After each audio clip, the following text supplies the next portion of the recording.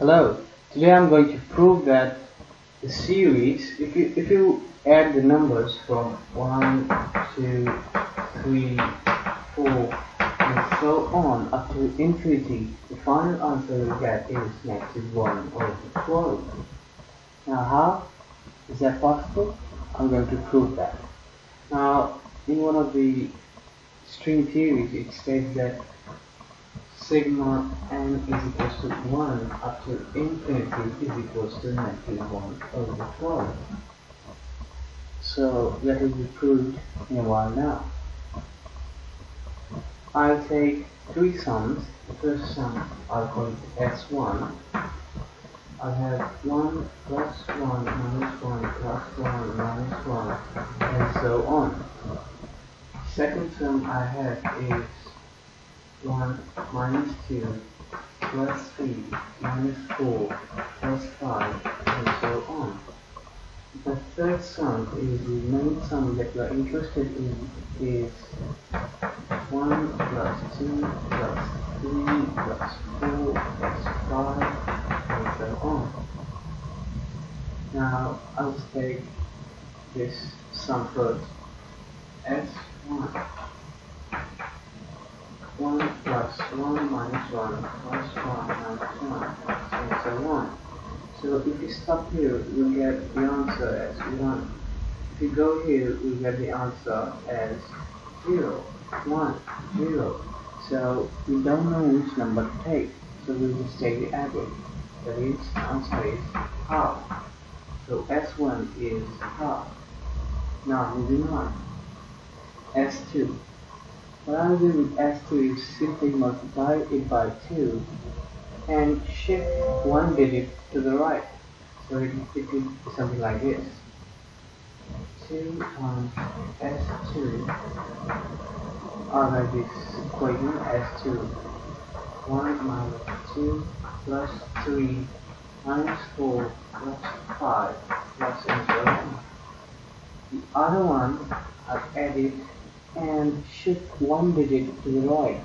So it will be 1 minus 2 plus 3 minus 4 plus 5 and so on. So what do we get? 1 plus 0, 1. Negative 2 plus 1, negative 1. 3 plus minus 2, 1. Negative 1, 1, negative 1. So this is what we get. Now, this is the exact equation, the exact sum that we have here, S1. So, we know the answer. The answer to that is half. So I can say 2S2 is equals to half.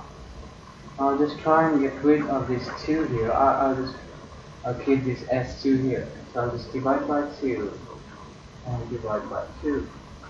So what do I get is, let's bring it over here. S2 is equals to half divided by 2. I'll get a quarter. So we have S1 as half, S2 as a quarter. Now moving on, I'll do S minus S2. So S minus S2. S is 1 plus 2 plus 3 plus 4 plus 5 plus and so on. S2 so that put the bracket here and I'll put S2 in here. S2 is 1 minus 2 plus 3 minus 4 plus 5 minus and so on. So the answer we get here is 1 minus 1, 0. 2 minus minus 2, 4. 3 minus 3, 0. 4 minus minus 4 plus 8 plus 0 plus 12. And we'll continue. 4, 8, 12. So I'll say the common factor out. That is 4. 4 into 1 plus 2 plus 3, because 4 times 2 will give you 8, 4 times 3 will give you 12, and so on. This series will continue, and so will this series. So what you have inside the bracket is the sum s, 1 plus 2 plus 3, the same thing here. So we can say 4s. This is the same thing as 4s. Now what I'll do is, I'll just go back to my idea here. S minus S2. So S minus S2 is equals to 4S. Since we found out that S2 is a quarter, I'll substitute that quarter into this equation. So we'll have S minus a quarter is equals to 4S. I'll try and get rid of this S here. So minus S minus S. We have negative quarter is equals to 3S. 4S minus S, we have 3S here. Now I'll just get rid of this 3 here. So divided by 3 and divided by 3. Now negative quarter divided by 3. These 2 and 3 cancels out.